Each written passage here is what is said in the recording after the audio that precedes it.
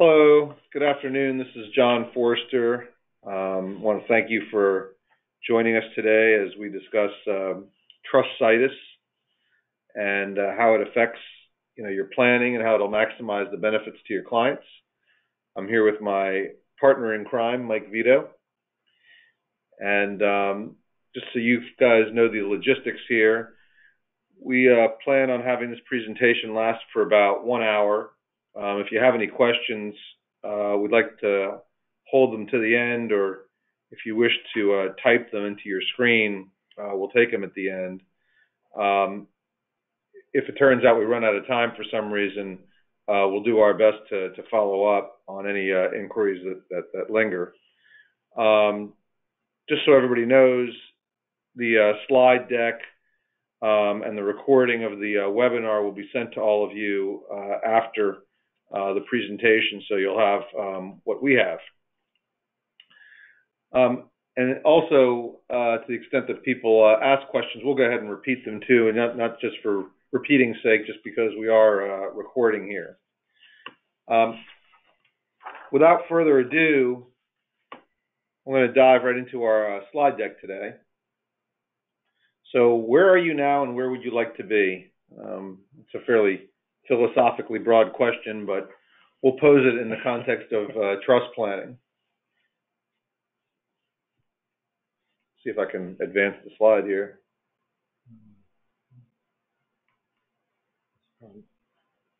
Having a technology faux pas here.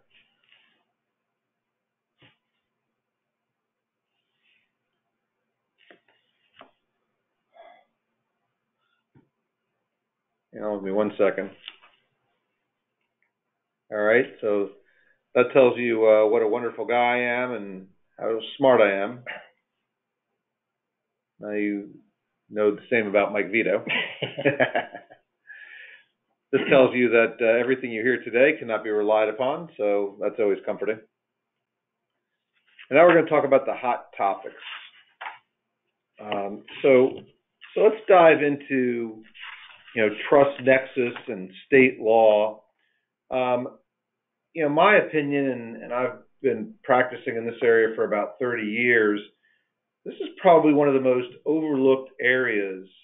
Unless somebody specifically comes in wanting to create a trust with a particular situs, at their request, they say, I'd like to create a South Dakota trust for any number of reasons. Usually, some of these places are selected for creditor protection. Or alternatively, you have a professional trust company that mandates that the trust be sitused in a certain jurisdiction for their purposes in part. But otherwise, this is a conversation that often doesn't occur. People in the practicing world make the assumption that wherever the trust is being drafted is sort of its automatic nexus and state situs, with the exception of maybe New York and California, where I think routinely practitioners figure no one that's practicing in this area with any regularity wants their trust to be connected to these places because of the high state income tax. So at any rate, why do I care about this? Well, chiefly to reduce state income taxes. In some respects, people want what are called directed trusteeships. They want to retain more family control and only delegate out that which they deem to be sort of, quote, ministerial or administrative.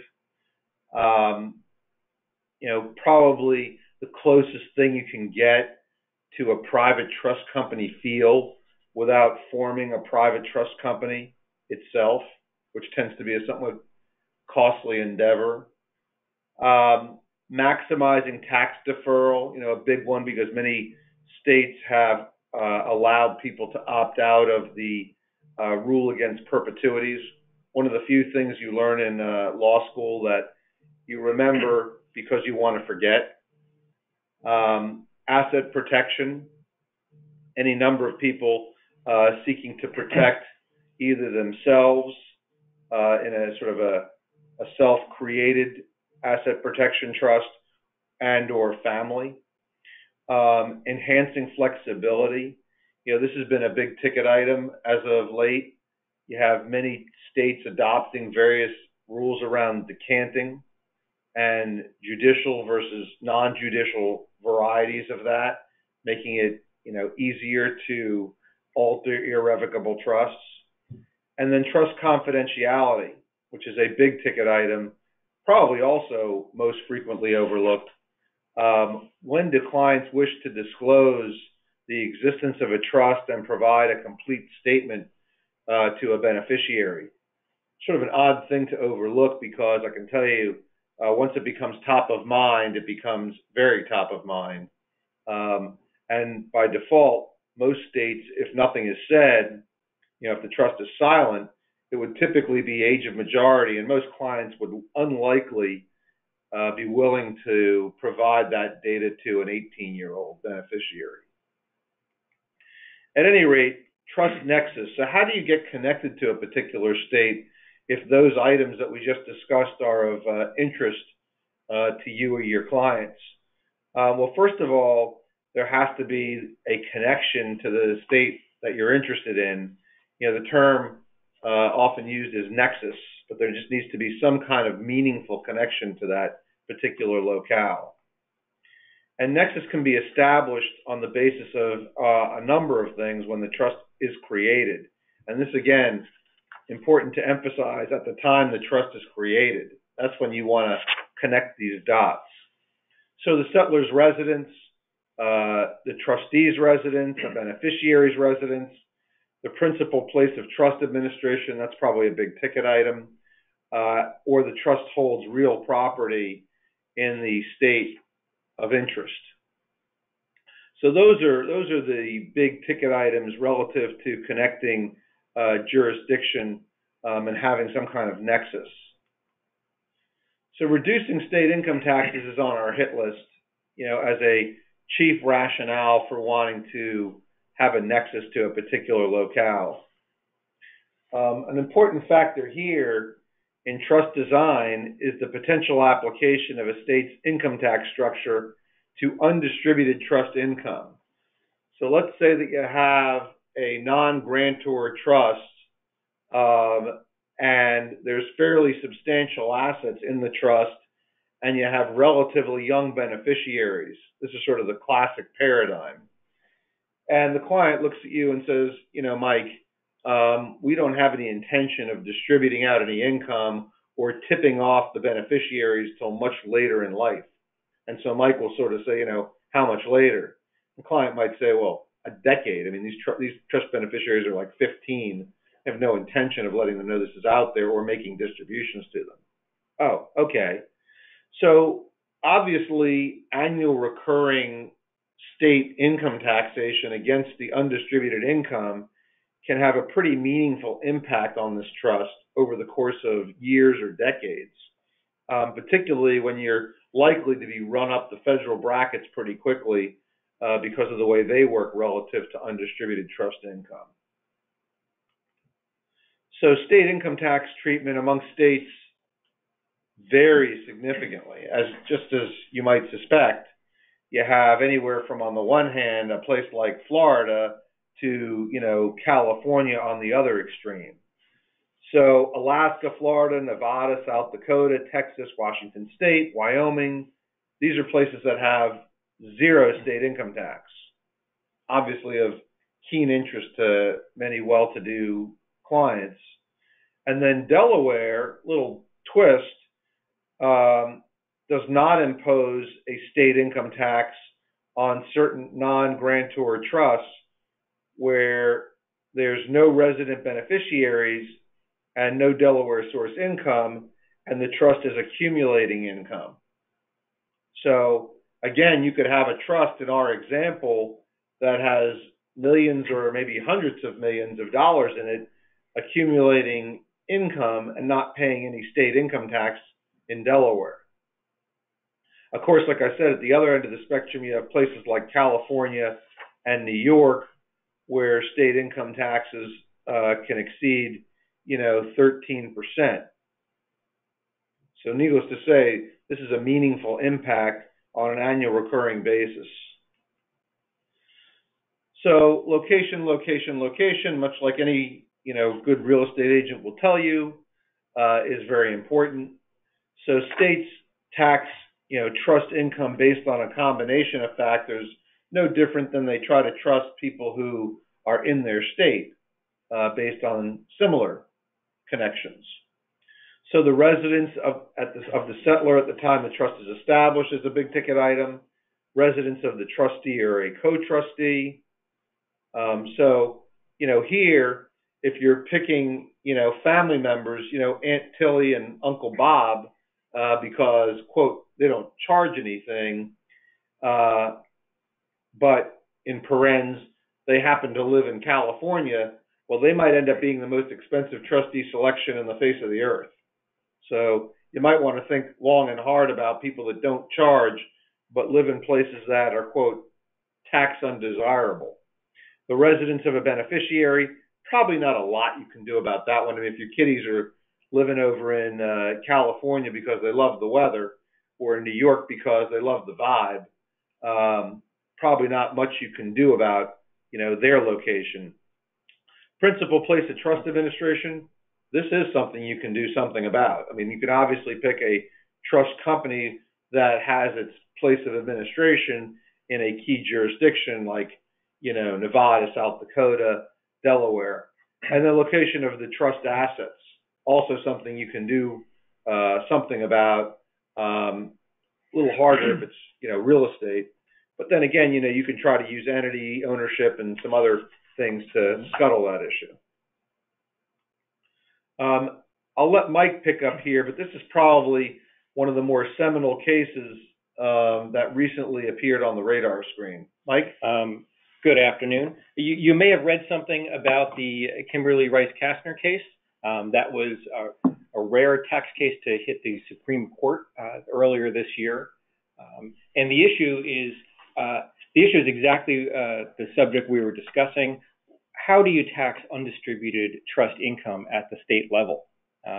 Looking at the facts, I was actually surprised that North Carolina pursued it this far. The deck was stacked against them. In this particular case, I'll start with the issue. The issue is the location of a discretionary trust beneficiary alone sufficient to permit state taxation of the undistributed trust income? Here, just about everything pointed away from North Carolina other than the fact that the beneficiary and her children lived there during the relevant time. No distributions were made during that time. The trust began in New York. The initial trustee was in New York. Pretty much everything was not in North Carolina. And the holding, which I was not surprised to see, says no. Where distributions are fully in the discretion of the trustee, no distributions have been made from the trust, and the location of the beneficiary is the sole connection to that state. No, the trust does not have the state does not have jurisdiction to tax that trust. I expect that we'll see this issue develop a little further over the next couple of years as you run into cases that have other compelling facts to them. But here it was pretty clear cut, and I was happy with the result. So that's state income taxation. And again, there are many gradations of that, and you do have to be careful of where your contacts are, such as the trustees, and as we're about to discuss, sort of semi-trustees who are involved in directed trusts. And so now we turn our attention to the issue of control, directed trusts. Many states have enacted directed trustee statutes that permit the division of a trustee's traditional role that allows for additional levels of control at the family level. Sometimes these are referred to as trust advisors or trust directors. The advisors direct the trustee as to certain decisions, and it can take many different forms. The most common forms of trust advisors are distribution advisors and investment advisors. Occasionally, you can also have a business advisor that is to direct what goes on with respect to specific holdings of the trust. But basically, within their sphere, the trust advisor is like a mini trustee over that particular decision. A directed trust can fit well with the goal of creating nexus in a tax-advantaged state. For example, a New York client or other high-tax state client may decide to create a Delaware trust with a financial institution that's located in Delaware or South Dakota or somewhere else with a preferred treatment. Now be careful, this comes with a warning. As I mentioned, the location of the trust advisor is also important.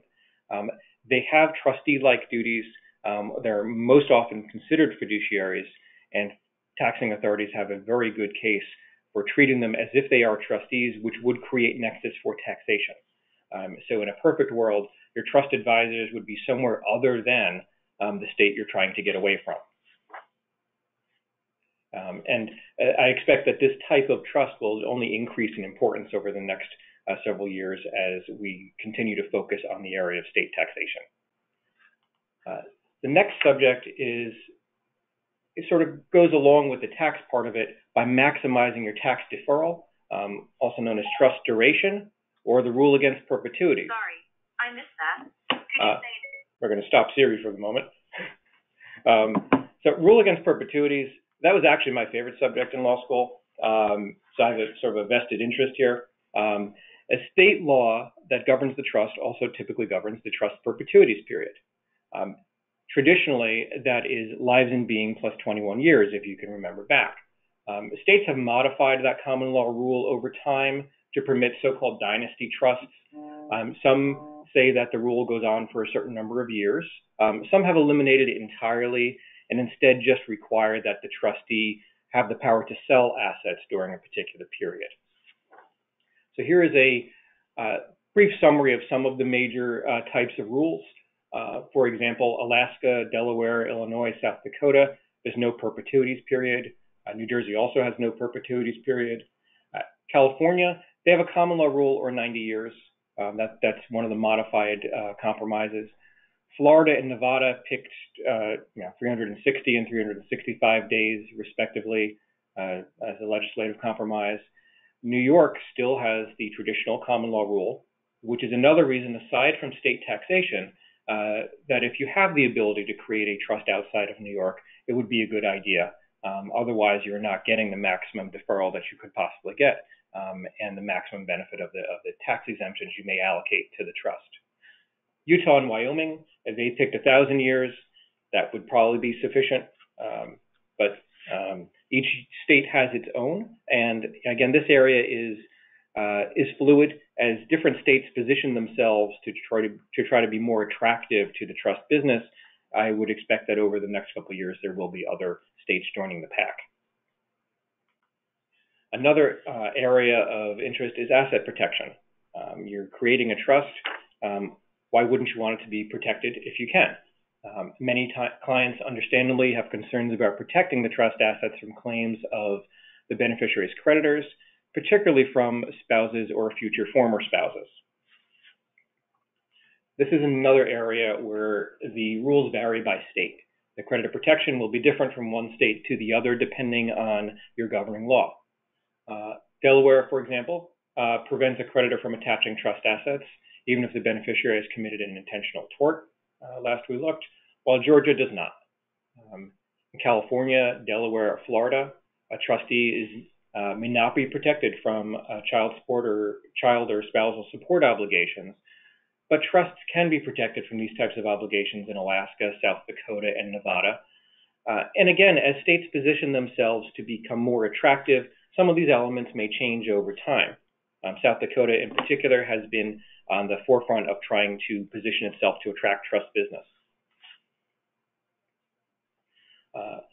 Another area to consider when looking at your jurisdictional menu is the potential for modifying trusts and enhancing the flexibility that your clients may have. An irrevocable trust cannot be amended or modified by the settlor. While that's true, trust may be modified or decanted by trustees and others. Many states allow a trust instrument to be modified in a limited way. Sometimes that allows, if it is allowed by the trust instrument, trustees can amend in order to preserve a tax benefit in a way that's not inconsistent with the intentions of the trust. There's a traditional state law doctrine of merger, where if you have two trusts that are substantially similar, they can be pushed together.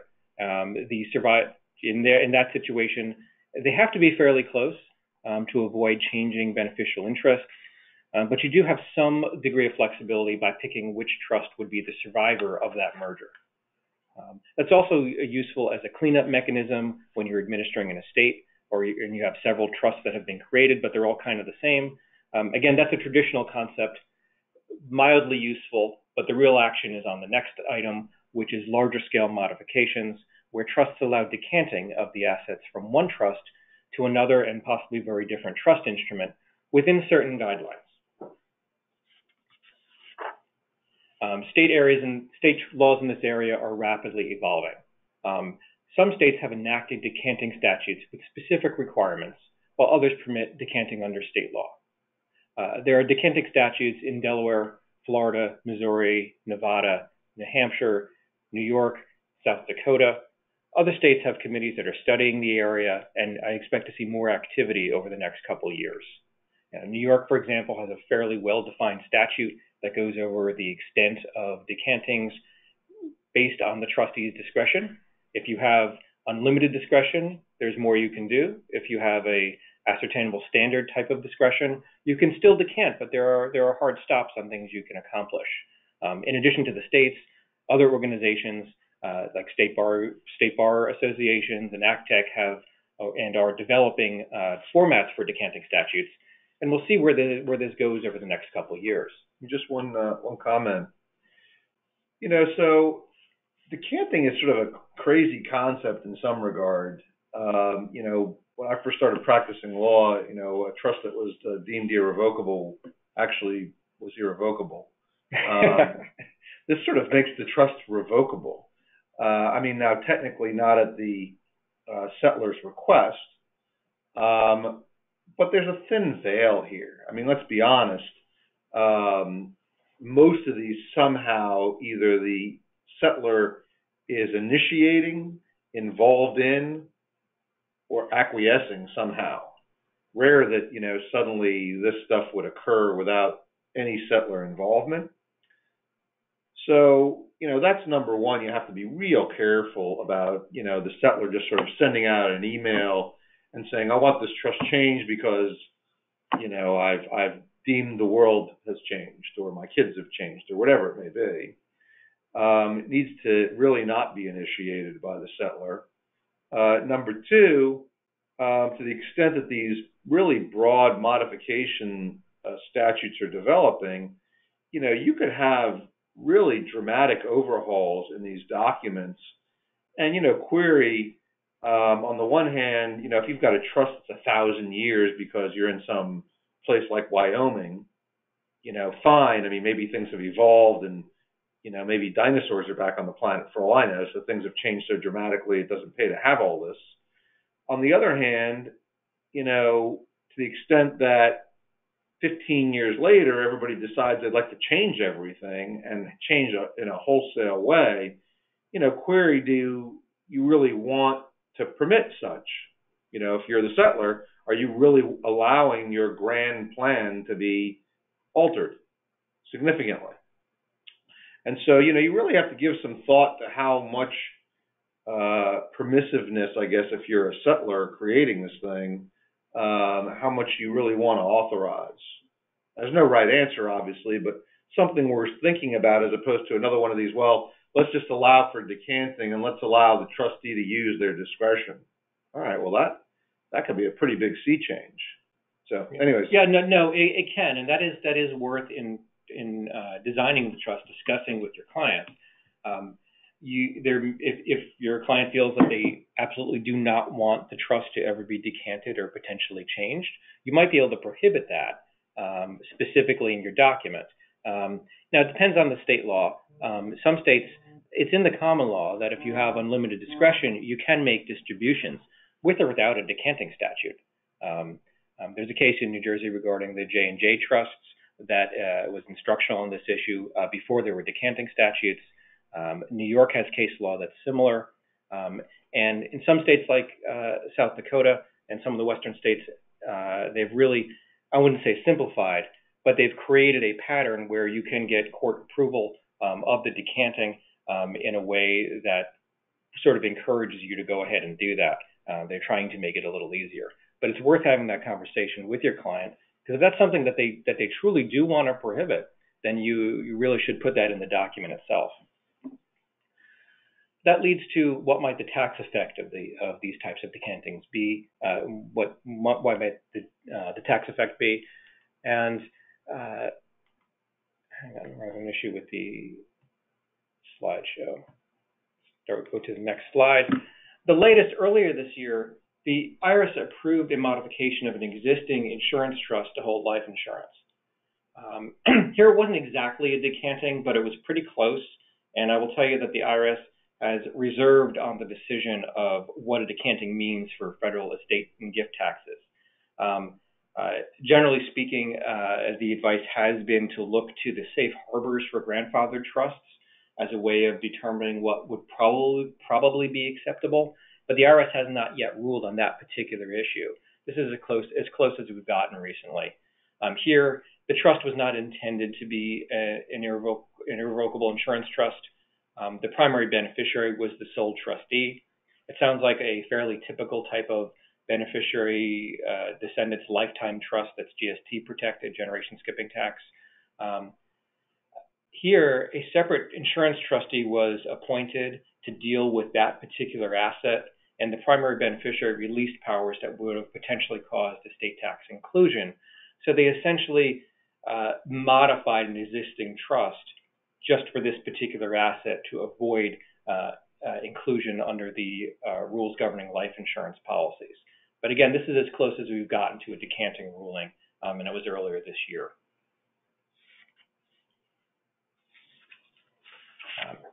Before we get to questions, we have a couple more subjects to discuss, such as trust confidentiality and the duties to inform and report. And as John mentioned, this is something that often gets overlooked, but really it's a big deal. And clients should be spending more time considering these issues.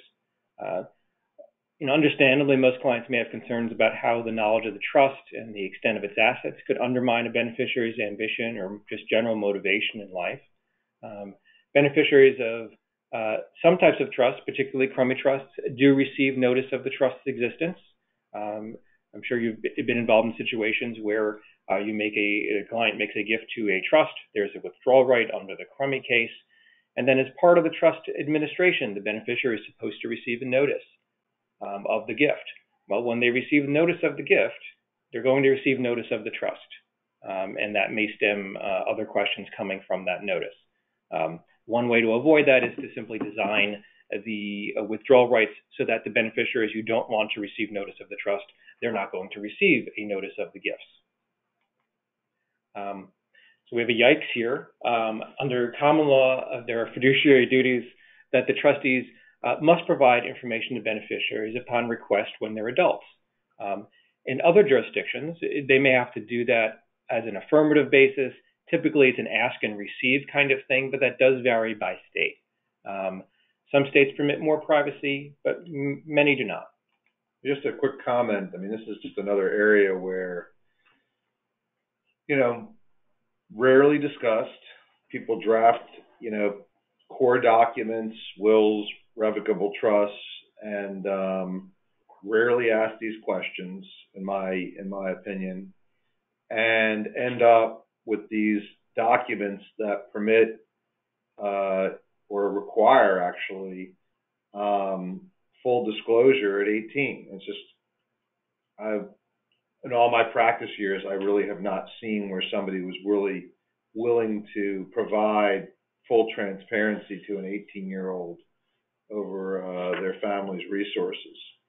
So, sort of surprised. I mean, probably one of the most common places it comes up is somebody sets up an UTMA or UGMA account, forgets about it. Suddenly it's, worth $700,000, and the custodian organization says, hey, we need to send your kid a check.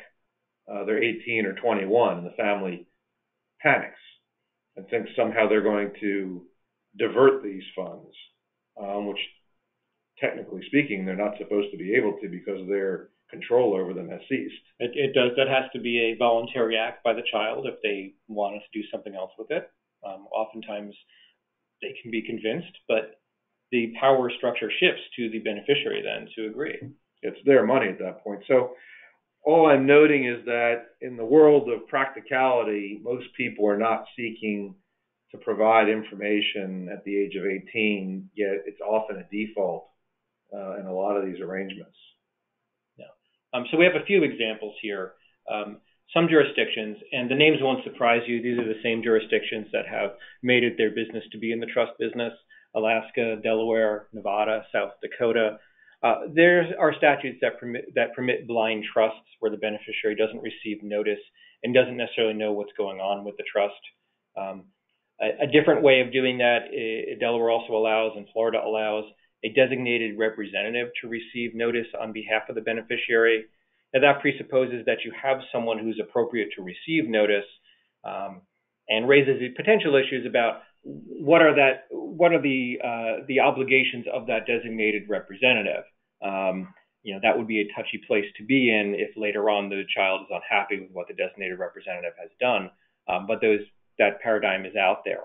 Then you have the exact opposite going on in some states like Maryland, which require notice of the trust to beneficiaries and reporting to begin at age 25.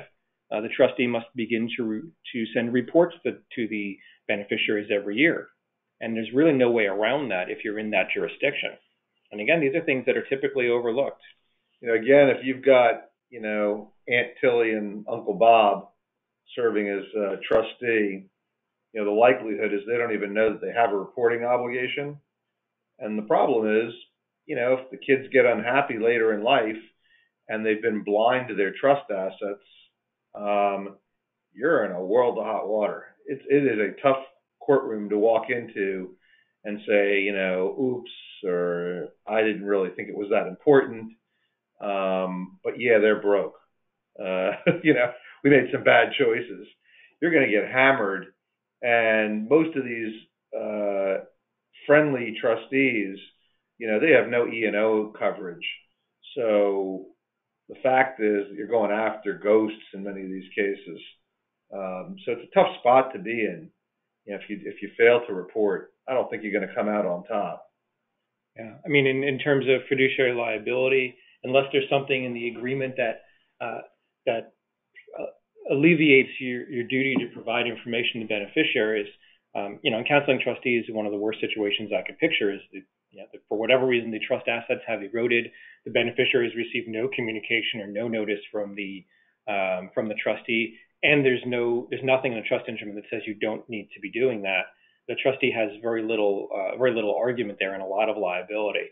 So purely from a trustee point of view, you may want to be in a state that allows for has a notice paradigm or a reporting paradigm that's consistent with the way the trust will actually be administered.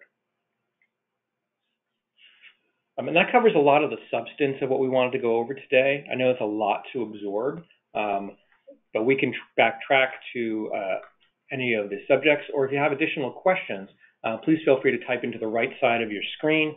There's an area for questions to be communicated, or unmute your phone or computer, and we can go over questions at this point. Yeah, the good news is we got through this fairly quickly. So we're really only about 35 minutes or so in. So if you have some questions, feel free to ask. If not, we'll cut you loose and you can go to lunch early.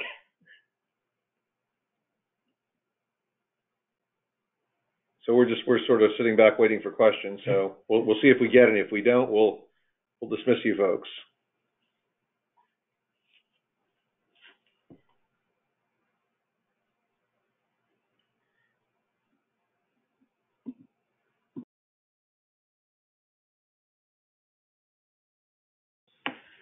At any rate, while we're waiting for a few questions, again, I'll just say this because I do believe, this is a place where advisors can add a lot of value. Number one, just to simply ask the question is state location being considered as part of the client's planning? Are people thinking about these issues? And if so, what's the thinking?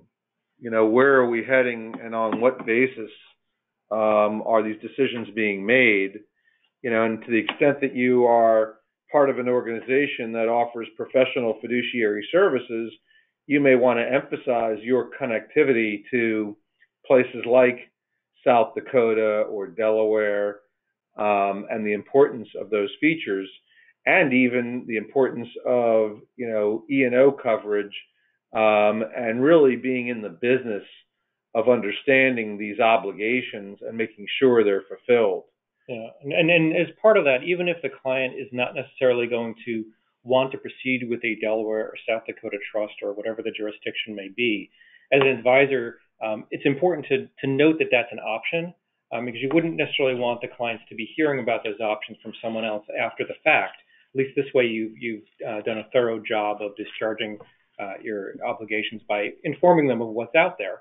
And if the client elects to make a different decision, that's perfectly fine. But at least you've educated them about the issue. And by the way, this stuff also applies to what people consider sort of rudimentary business, a life insurance trust or a so-called ILET. So just because you have a life insurance policy in there and nothing else doesn't mean that you can not, or you can avoid providing statements about the product to the beneficiaries, because you don't want to know the face amount or something along those lines.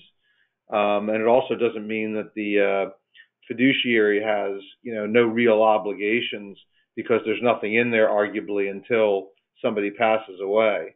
Nothing could be further from the truth. You have all the same obligations that you would regardless of the asset class that's being held in this trust. Yeah. And on the subject of insurance trust, which is, I know it's a little specific, but that relates back to one of the subjects we discussed earlier about directed trusts and picking your jurisdiction. Many people may view the insurance as a totally separate component, but remember, especially for larger policies, that trust may end up at the end of the day receiving interest in a business or other closely held assets because they're purchased later on after someone passes. So picking the jurisdiction for those kind of trusts really should be key to the long-range plan for the client, including if there's to be an investment advisor or a business advisor or things of that nature. Insurance trusts may be one of the often overlooked planning techniques that people tend to think of as very simple. You really need to view them in the whole context so that it's that the client's legacy planning is coordinated properly. Well, we didn't get any questions, I think, because this presentation was so self-explanatory, and Mike, is such a remarkably capable presenter. So we're gonna let you guys go here. It's about 20 of the hour. Just remember, you'll be able to get access to the slide deck and the recording, so you'll have everything that we have. Again, if there's any questions after, you can reach either of us. I'm at email-wise, the letter J, Forster, Forster, at bakerlaw.com. And Mike is at Vito, Vito, at the same moniker. So thank you for participating today. We really appreciate your time. Hopefully you found this useful. Take care, and we'll be back with you soon. Thank you.